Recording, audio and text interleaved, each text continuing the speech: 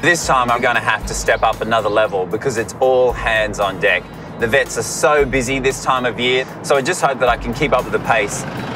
Scott will be based at the Market Hall practice, which looks after local pets as well as animals at surrounding farms. And he's checking in with head vet David Stark. Morning, David.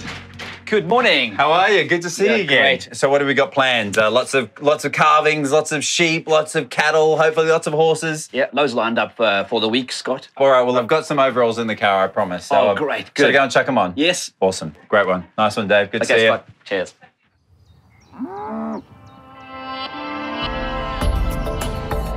Scott's being put straight to work after a call about an emergency at a local dairy farm. A Jersey cattle owner has called to say that one of her girls is very sick. All we know is that this poor girl isn't eating and she does have a calf.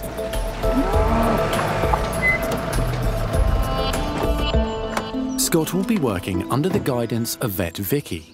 Right, time to get suited up. Yep. She deals with big farm animals on a daily basis. What we need?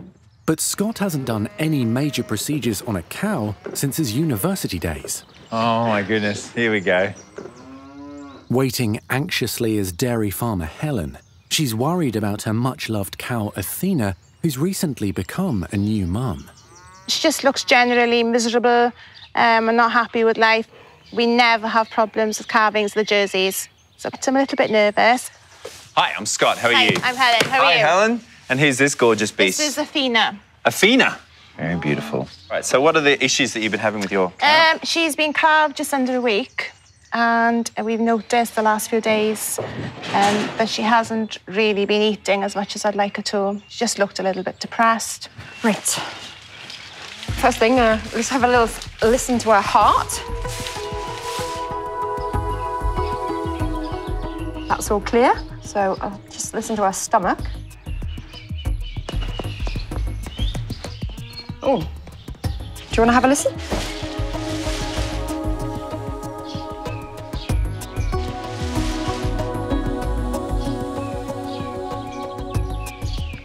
There's not a huge amount of noise going on in there. It's quite quiet. Yeah. That rumen's not moving. Yeah. So it's just not functioning No. at the moment. Yeah. All I can hear is complete silence, and that's a real concern. The 4 stomachs inside a cow should make a lot of noise, and when they don't, that's a worry. I believe that this cow might be suffering with a condition known as left displacement of the abomasum, or LDA. It's basically where one of the 4 stomachs is twisted and can commonly happen after a cow has had a calf. The way that LDA is diagnosed is by using percussion, so basically tapping on the side of the abdomen of the cow. You hear it? Oh, wow, yeah, there. There. Oh, yeah. Wow, that's amazing. That is a lot different to the surrounding area. It's very distinctive sound, isn't it? Yeah. We can hear a very tinny sound, which basically sounds like a bag, which is the abomasum, filled with gas. So it sounds a little bit like a drum. So pretty much part of the stomach that's here needs to go over there. Yeah. And the only way to do that is by reaching in, Pulling it back. pulling it out. Athena at the moment's uncomfortable and she isn't eating and she will lose weight quickly, so we need to intervene with this surgery. First, I just need to get a little local.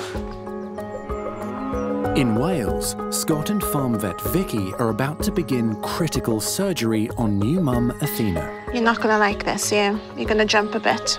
She's being given a numbing injection in her side, but she'll be awake throughout the procedure. Good girl. I know.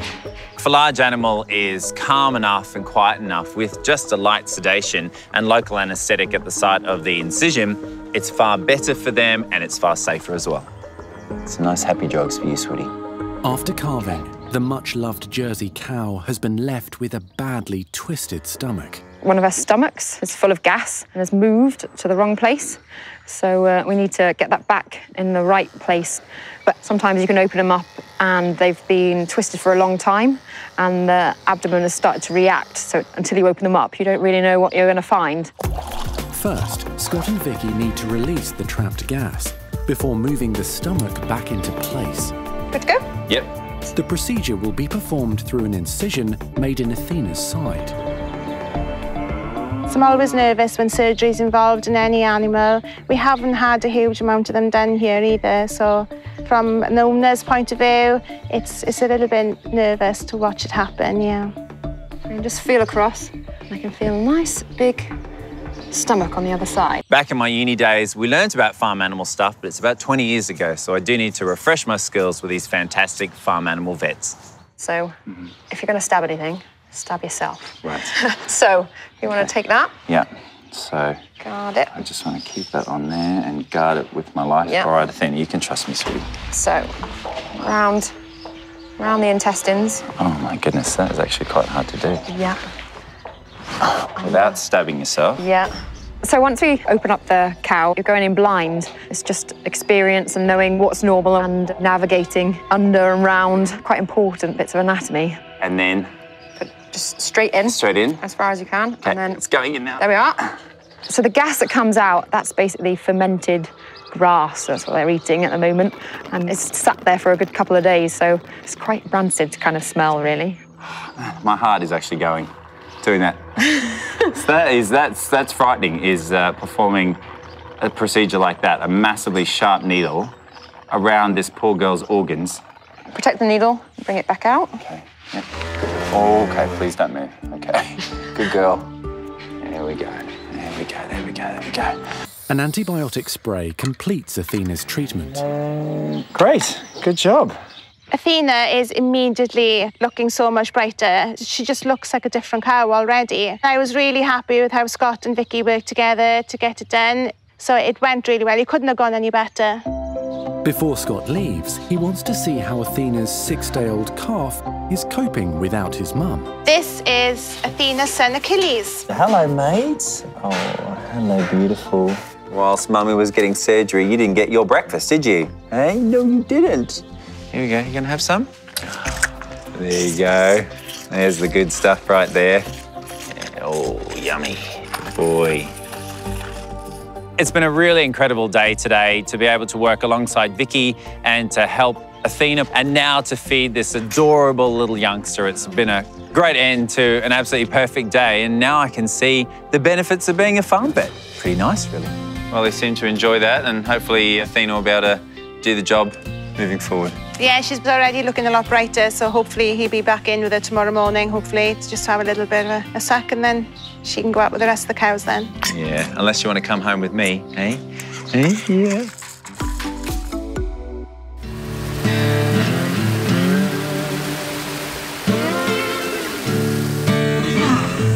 So we separated the group here. Yep, we've taken them away from the herd. South of Darwin, Chris and Buffalo dairy farmer Jeff are trying to move Penny into a crush. Steady, steady girl, steady, easy baby. The 10-year-old new mum has deformed horns. They're growing into her skull, dangerously close to her brain. Whoa, whoa.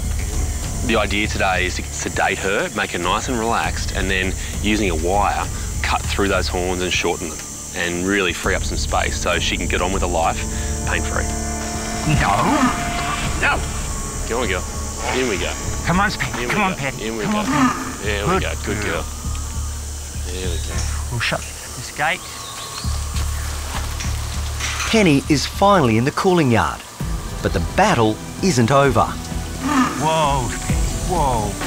At the moment, it's a bit of a dance between Jeff and Penny. Each time she moves in and sniffs him and gives him bad body language, he moves away. At the moment she calms down, he comes closer. Hopefully, with this patient approach, we'll get her in. What's her problem at the moment? She's just upset. No. Come on, off you go. Come on. That's me, darling. Up you go. Up you go. Bobby's there too. Come on. We're slowly getting her trust, aren't we? Very slowly. We've got her in. We'll shut this gate. Finally, Penny is into the race, but right now she isn't exactly thrilled with the situation. She's looking a bit stressed. The problem with stress is that it really makes the behaviour of any animal unpredictable. And when you consider what we have to do to Penny today, it's obviously a very dangerous situation. Whoa, Pet. Whoa, Pet. Whoa, whoa, whoa, whoa, whoa, whoa, whoa.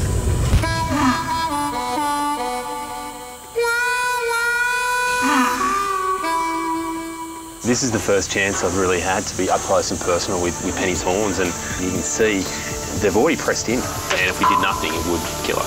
There's no doubt about that. At a buffalo dairy farm outside Darwin, Chris is about to begin life-saving treatment on Penny. And I'll give her an injection into the muscle, which is just going to relax her. Yep. And from there, if we can actually get her out with her head tied up, in a nice little halter, we'll do the procedure. Concerned farmer Jeff is hoping for a good outcome. It's life-threatening to her. And, you know, she's a top little girl. Straight away I know that I've actually managed to get a decent dose into it because that drooling's begun. Easy, baby. Her eyes are starting to look a little bit droopy and she's starting to sway. They're telltale signs. She needs to come out now. That's all right, she's going, she's going, she's going. With Penny now relaxed enough, it's safe for Chris to begin the procedure. The very inside of the horn has a blood supply and nerves in there as well. So if we go through the wrong part, she could feel it. I don't want that, so I'm going to block out any sensation with a nerve block. Okay, doesn't seem like much, but this is embryotomy wire. The whole idea with this is it provides a really fine cut through the horn whilst also essentially blocking off the blood vessels as it goes. That's really effective. Just have to keep it moving nice and quick. We may get a little bit of blood, but that'll be fine, we can manage that. I'm only going to cut off about half the horn. That may be enough to be a permanent fix. If it's not, it's still going to buy about 10 years of carefree life for her. It's starting to get a bit of smoke there too.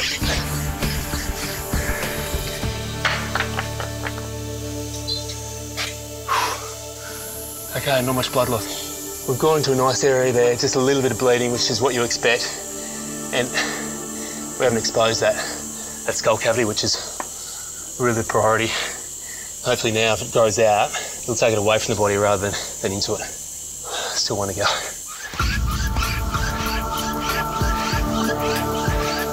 The wire's getting quite hot between the fingers. I'll bet it is.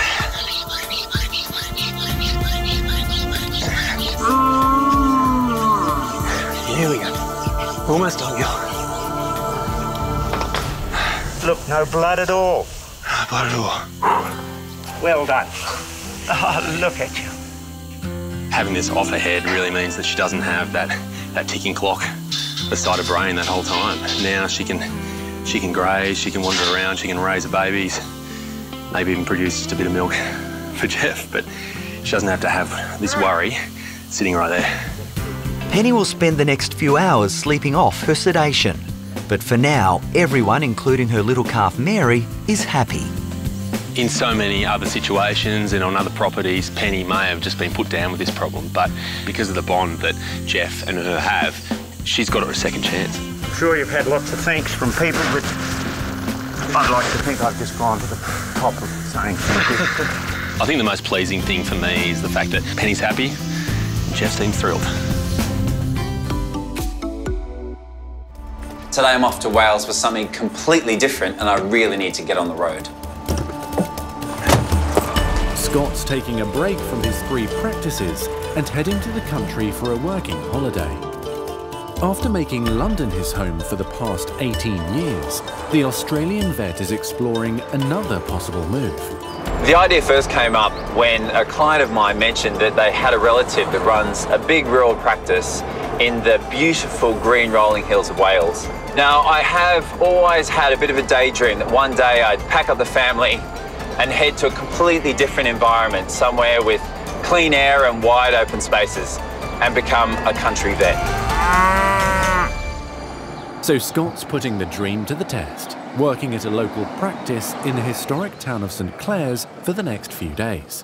I'll be the first to admit that I'm going to be completely out of my comfort zone, and I'm pretty nervous. It's been a very long time, pretty much since my university days, since I've seen the business end of a cow or a horse. So it'll be very interesting to see if I can convince the locals that this city slicker's got what it takes. Up to you. Yeah. Hello there, ladies. How you doing? Good, how are you? Good. I was actually trying to work out how to say hello in Welsh. How do you say it? Hello. Oh, so you just say it with a Welsh accent? Yeah, keeping it simple. Yeah, well, you definitely need to do that for me. Welcoming Scott to this country vet practice are Fionn and Anne Harrod. I am supposed to be seeing the boss. Whereabouts is he? Straight through there. Wish me luck. Good luck.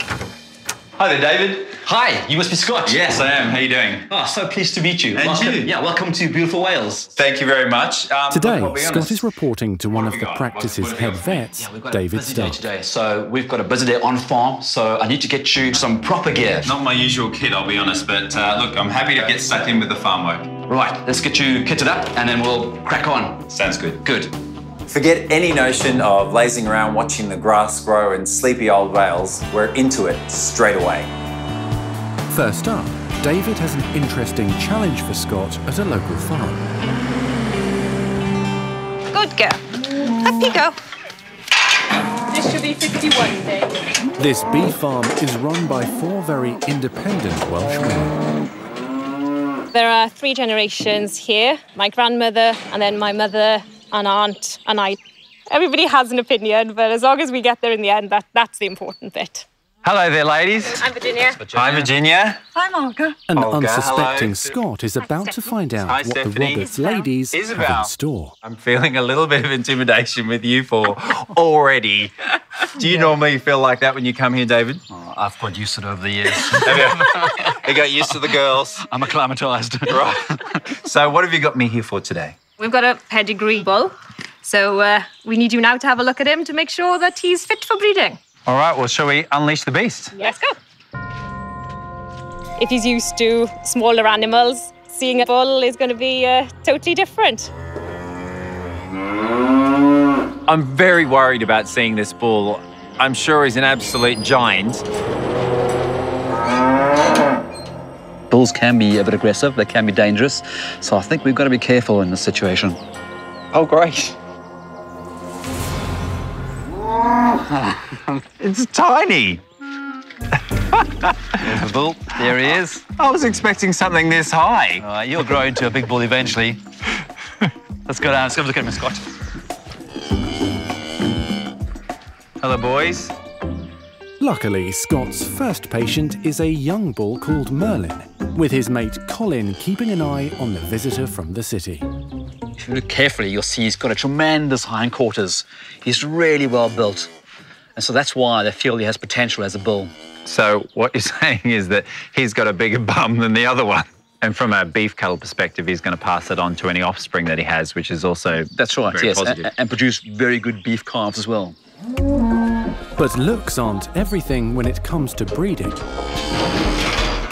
Dave and I commenced the examination of this bull from head to toe to make sure he's up to scratch and he's going to be a good dad to all of the Roberts family's new calves. He's got a lovely temperament. Yeah, I can tell. Yeah, he's Good boy. He's just very strong. He's a very strong animal. But otherwise, he's lovely and quiet. You can handle him quite nicely. We'll just check his teeth, see what his teeth look like in his mouth.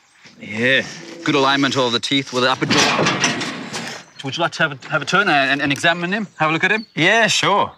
This bull is maybe not as big as I expected, but it's certainly bigger than all the patients that I treat in Richmond. Good boy. Are they like dogs and cats? Do they respond to being talked to? Yes. Yeah, definitely. Yes, they do. Definitely. Oh, well, They there you know. go. They know your voice. Oh, hello. You probably haven't heard my accent before around these parts, I wouldn't have thought. Hey. G'day, mate. How's it going? Hey? Hey, you're a handsome fella. Nice, incredible. Incredible to look at these beautiful brown eyes close up. Very nice. Right, let's check his height. Yeah. Good boy. Good boy. My initial impression is that it's running faster than I thought it was going to be. But just same with dogs and cats, the younger they are, the faster the heartbeat. Yeah. His eyes seem good, his heart seems good, everything else is looking very, very good. But at some point, I know I'm going to have to go to the business end. All right, Merlin, I promise to be gentle. If the bull hasn't got good testicles, then he won't be able to work as a breeding bull. Getting nice and close to him. Okay, grab both testicles. Get a nice firm grip there, Scott. Well, Scott's definitely got his hands full, but he's got great technique. Feeling good? They're very firm. They're very impressive. I feel myself blushing. It's a nightmare. Merlin the bull likes his scratches and he likes to be with people. Obviously, they're bonding. Good, just check them for symmetry and size. Check for any lumps and bumps. And they're of a good size for his age. Everything feels great. They do feel great. Ladies, I think that your bull, hopefully, he's got the equipment suitable. He's ready to go. I think the Roberts family are going to be very happy to know that their bull's up to the job. I'm just not quite sure that I am. Okay, big guy. There you go. Job done, but there's still plenty more to come.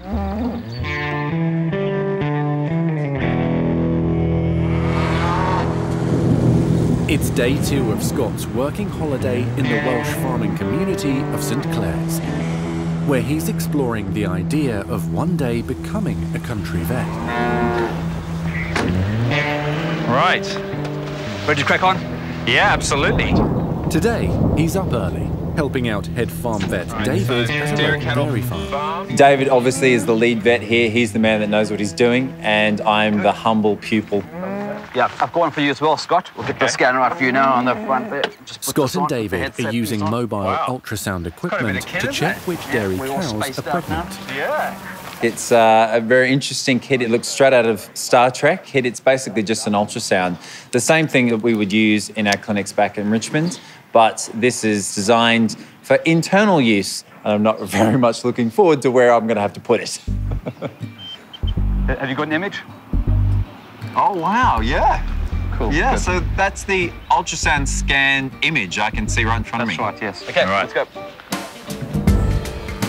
I'm actually feeling surprisingly nervous, way more nervous than I ever expected that I would. I'm an experienced vet, but not experienced when it comes to large animals. So I feel like I'm almost going back to school. Morning, girls. How you doing? I just hope I'm up to the challenge. All right, so here's the first lot of patience for the day. In you go. Good girl. Waiting patiently in line are 40 cows ready for testing. Hello, ladies. I promise to be gentle. It's really important that every cow on the farm gets pregnant every year. If they produce a calf, then afterwards they can produce milk. It's just like when you're a mum, you only produce breast milk once you've had a baby, and the same applies in cows. I'm just going to scan the first few cows. Yep. And if you just watch to see what I'm doing, and then later on you can have a turn, have a go, right? All right. So we're going to use the scanner to see if they're in calf. Just put get the probe in there. Most of the time, these girls have a lovely time eating grass in the beautiful Welsh fields. And the farmers, of course, keep very close tabs on them. But every now and again, they do have to get them in and do medical procedures on them. It has to be done, but hopefully we'll be as gentle and as kind as possible. Good again. Mark with chalk. Mark a blue when she's in calf. So you know all the blue cows are in calf. I've got a nice blue tail. That's right. Nice blue mark on the back. Okay, next. So you got to watch them because they will barge on. Yeah. I'm like a cow bouncer. That's right. You're doing a great job there. Thank you very much. Now it's Scott's turn. I know that Scott will find it a challenge. And just putting his arm into the cow, it's a whole foreign environment. And I think he's really got his work cut out today. I've scanned and I've checked her. So we'll now give you a go and see what you can find in the cow. Okay. So you all ready? Yes. Is the scanner turned on? It's definitely on, so at least the equipment's right. I can't blame the equipment. Okay, good. Let's see how you go. It's been such a long time that I've worked with cows, and so I really want to make sure that I don't embarrass myself too much. I'm totally put off by the sound effect she's giving me there. That's pretty impressive. Come on, get on with it, and we'll see what you find. Okay, I'm going in. So, oh man. That's an experience I haven't had in 17 years. That is, oh man. I'll be quite happy if Scott can just find the womb initially. Is it in the top left-hand corner of the screen? Would it be there? If he finds a pregnancy, I'll be really pleased. What can I see in here? Okay, I'm trying to find her uterus. Just scan left and right. Move the probe over the womb, just left and right. It's absolutely amazing to be able to use an ultrasound like this in the field. Oh, wait a minute. What's that? I can tell from Scott's expression how he's getting on. And initially I can see he's really concentrating, he's focusing on what he's doing. And then eventually you can see his eyes light up. Oh, wait a minute. There we go. And you think, wow, that's the eureka moment. He's seen something wonderful, great, fantastic. Okay, teacher, please tell me, I'm pretty sure this girl's in calf. Yes, she is in calf. Well done, Scott. Oh, thank God. She's in calf, she can go. And then, of course, you have to move on to the next cow, and the next, and the next, and you have to do it all over again. But so far, he's doing great. We'll make a farm bet of you yet, Scott. Welcome to Wales. Oh, mate. This is an incredible experience. It's so out of my comfort zone, but also really exciting and interesting and different. I've just got poo on my lens. I've had a poo accident. That's nasty. And now I'm covered in poo. How can I wipe that off? David, I just need a nurse. Do you bring nurses? No, there's no nurse. No nurse. You are the nurse. You're the vet and the nurse. Excuse me.